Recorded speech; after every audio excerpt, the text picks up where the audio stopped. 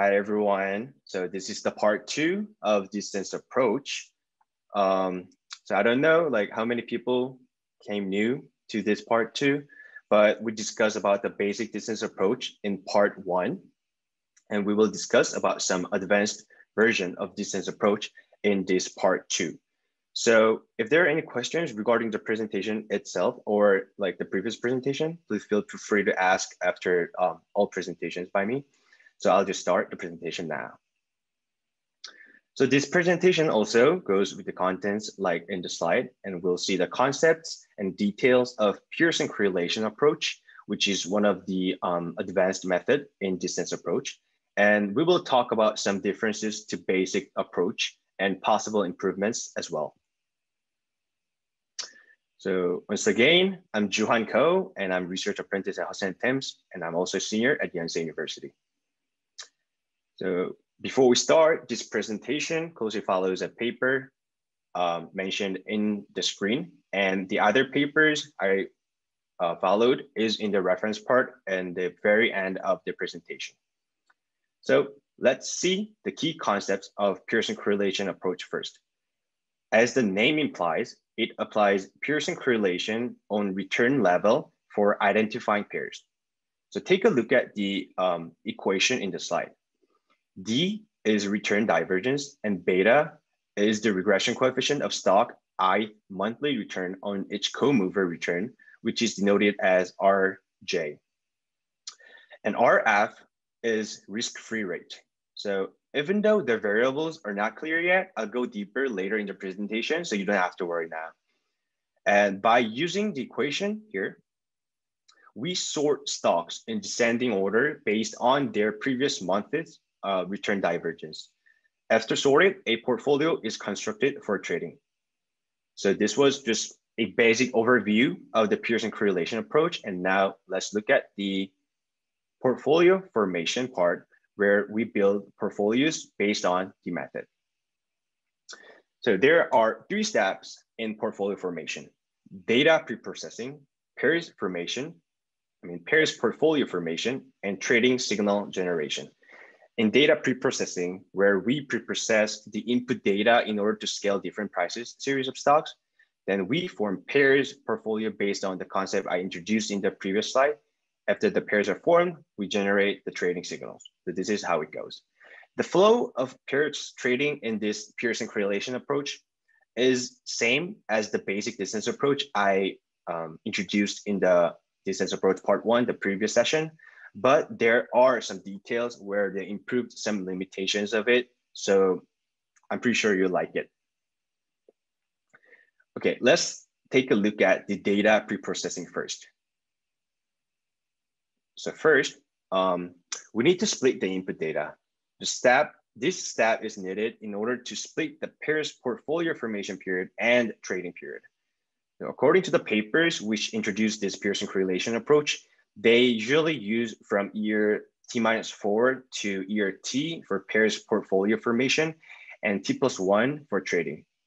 That being said, 5 years of data is needed for pairs portfolio formation and 1 year of data for trading, but any length of data can be used for trading too. And after the data is split, we have to slightly manipulate the data in order to move on to the next step. As the method has to compute all of the pairs correlation values in the following steps, for M stocks, there are M times M-1 divided by 2 correlations to be computed in the formation period. And as the number of observations for the correlations grows exponentially with the number of stocks, this estimation is computationally intensive. Therefore, most of the researchers uses monthly data, stock return data, to reduce the computation burden in the formation period. But this can be dismissed if you're okay with the computation burden and if you want to see the daily price movements. But using monthly return as an input may reduce some unnecessary noises to the model. So it's your go. Here, we'll stick to the monthly return data as an input. Okay, the next step is pairs portfolio formation. In this step, first, we have to find pairs for each stock So we find n stocks with the highest Pearson correlation to the stock. And after the pairs are selected for each of the stock, pairs portfolio formation needs to be done. And this portfolio is not the portfolio we will trade in the end, but is like a benchmark portfolio for each of the stock. So it means that the portfolio of those n stocks only serves as a benchmark for portfolio sorting in the following steps. So you can choose either an equal weighted portfolio or correlation weighted portfolio. The equal weighted portfolio, as you may assume, use average returns of the top n pairs of stocks for each stock, and the correlation weighted portfolio use correlation coefficients as weights instead of equal weighting. There are like some pros and cons of each weighting method, so you may test either one of them. Okay, here's an example of a pair with a high Pearson correlation coefficient. As you can see, the plot on the right side, the return of two stocks are moving in the same direction. After we form pairs portfolios for all stocks, we will calculate the beta. The beta is calculated as the equation in the slide by using linear regression, setting stock return as an dependent variable, and as an independent variable, and pairs portfolio return as a dependent variable. The method set beta as a regression coefficient. And here is an example of stocks with high and low beta. The plot on the left side is a stock with high beta, and the plot on the right side is a stock with low beta. Okay, so the final step in the portfolio formation is trading signal generation. So with all the information we have from the previous step, we first calculate the return divergence. So this is the equation I showed you in the key concept slide. So pairwise trading hypothesis here is that if any given month in year T+1, which is the trading year, a stock's return deviates from, so if the stock's return deviates from its pair's portfolio returns, then in the following month, this divergence should be reversed. So this is the base hypothesis in this approach.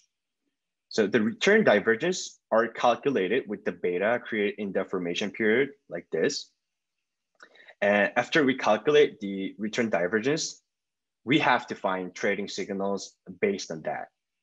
So all stocks are sorted in descending order based on their previous month return divergence. And if the percentages of long and short stocks are given, let's say like P% and Q%, the top P% of the sorted stocks are chosen for long stocks, and the bottom Q% of the sorted stocks are chosen for the short stocks. So according to the work by Chen in 2012, a dollar neutral portfolio can be constructed by longing decile 10 and shorting decile 1 and held for 1 month. So now let's move on to the differences to basic approach, as I already introduced the Pearson correlation approach. So now let's see like what is the difference. So the difference can be summarized by these two: less strict than SSD minimization, and higher information level contained in a diversified co-mover portfolio. First, this Pearson correlation approach is less stricter than SSD minimization. Okay, to show what this means, we first have to understand the variance of return spread and the variance of price spread. As the Pearson correlation uses return of stock data and constraint for high return correlation between stocks, it leads to lower variance of spread returns, as the equation shows here. However, the returns of the individual assets may still exhibit different variances.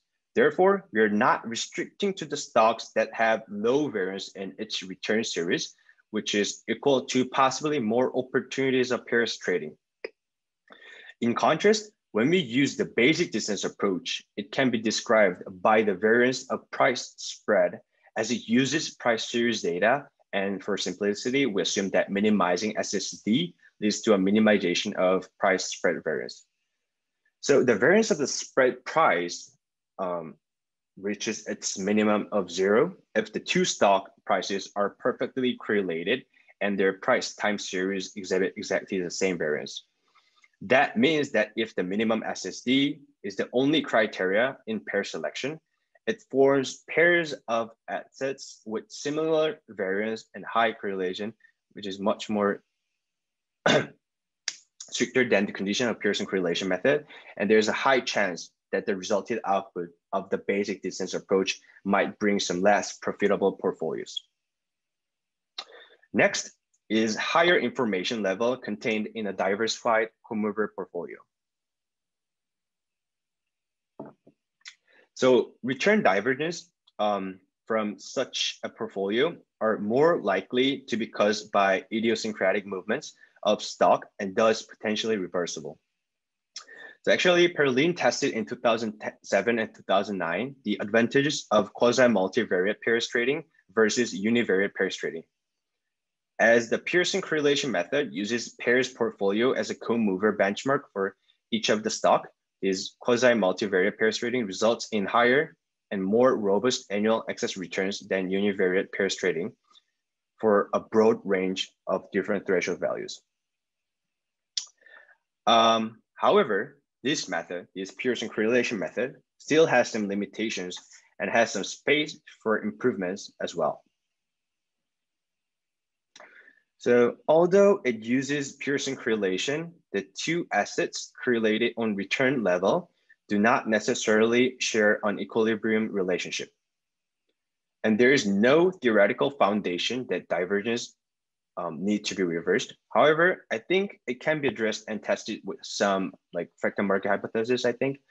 And one of better approaches may be to look for co-integrated pairs or adding co-integration tests in pairs formation period, which I mentioned during the Q&A session. So, and there is also co-integration module in the ArbitrageLab as well. So you may check it out if you want.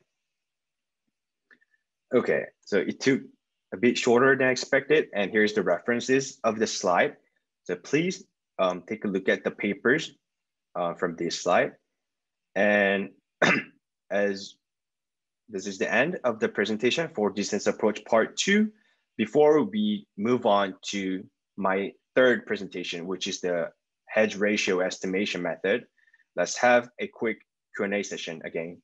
So is there any questions regarding the distance approach part 1 or part 2?